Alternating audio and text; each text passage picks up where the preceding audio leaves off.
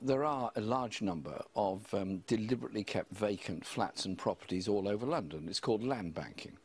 People with a lot of money buy a house, buy a flat, keep it empty. But you would seize it forever, or just take it for as long as they're needed? Well, I'm just looking at the mechanism. Occupy it, compulsory purchase it, requisition it. There's a lot of things you can do. But can't we as a society just think, all of us?